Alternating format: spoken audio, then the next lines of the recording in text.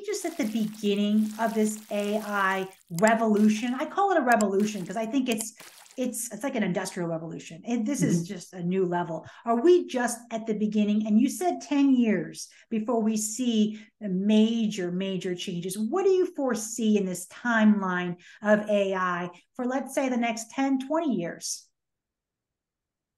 Yeah, so I think yes, we're kind of at the beginning. I would say advanced beginning, but we're at the beginning. Um, I think what we're going to have is probably another 2 to 3 years of excitement over AI. I think inevitably we'll have some very high visibility projects that will fail, and it will cause corporate skepticism toward AI generally. This is probably 2 to 3 years out. Mm-hmm. And you'll probably have a few years of real skepticism. Now, I think generally a lot of that hype is done by consulting firms who are, really looking to build out long-term projects with big corporates.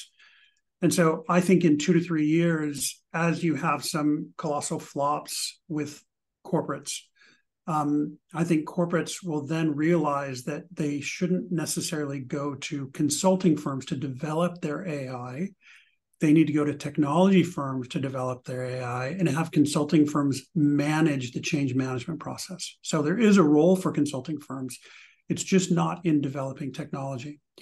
So, there will be, again, I think a series of colossal flops Mm-hmm. where companies have spent tens of millions of dollars on, AI when it's not really AI. And so there will be a pullback for a few years. And then companies will recalibrate toward technology firms to deliver that. And then I think in the 2030s, we'll see a rapid acceleration of the acceptance of AI across, say, enterprise activities.